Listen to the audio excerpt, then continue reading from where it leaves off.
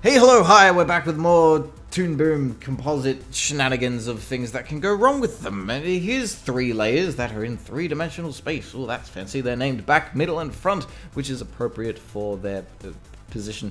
And down here is a camera view set to render mode. This is a typical setup, a very simplified version of what you might see when you've got lots of characters with moving parts, and they might have individual bits that are all set forward and backwards a little bit in 3-dimensional space, and this is all spread out for demonstrative purposes because it's easier to see. Now, a very common thing that can happen is some variation of something like this. Everything's all messed up now, and I don't know why. Why is the middle layer in front? I didn't even touch the middle layer, I moved the back one, and I can turn it on and off, and for some reason it's messing with the layering of the middle, and it's all very confusing. I can unhook that one, nothing's changed, nothing's fixed. What's going on? This is the problem. This composite node here.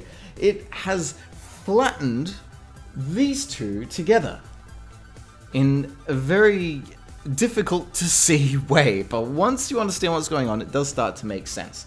So everything from the perspective view's point of view is still 3-dimensional and laid the way you would expect it to be. However, what the camera sees is quite a bit different, and it is a result of these two threads combining together. Anything going into this is going to be registered at one level of depth. Particularly, everything is going to be rendered at whatever depth the thing furthest away is. More specifically, everything is going to be rendered at the depth of whatever is going in furthest most to the left. So this back one here, it's at the left. Therefore, the front one, even though its size stays the same, it's relative, but it will appear at the same depth as the back one. Therefore, the middle one will be in front. Okay?